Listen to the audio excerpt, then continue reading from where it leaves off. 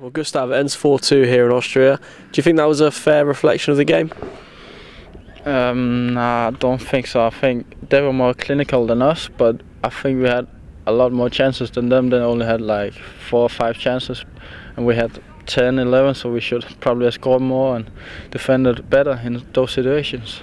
In terms of the goals conceded, what are your thoughts on those? I think some stupid mistakes in the defense, like some set pieces where we have to switch on and mark our men, and just some individual mistakes. And it's a learning experience, of course. What did you make of the opponents exactly? Yeah, I think it was a good opponent. We got a different experience than what we do normally in England, and yeah, it was a good experience, good team. 2 goals for yourself. If we start with the first one, can you talk me through how it came about?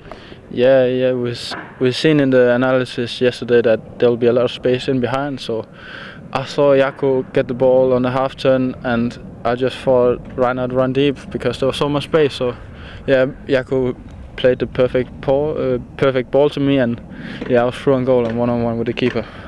You played a bit wider today. How did you enjoy that?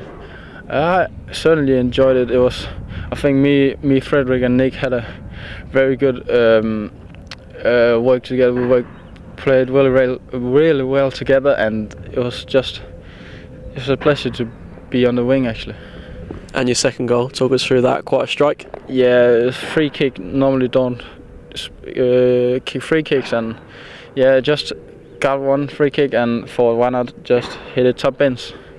And in terms of yourself, you must be really enjoying this season, the amount of goals you're putting away. Yeah, it's a good period this time here in 2020. A few goals here in the past 4 or 5 games, so just keep on going. I guess it's all about working hard now, looking to the rest of the fixtures as well. Yeah, true. Just work hard and just think forward and play well.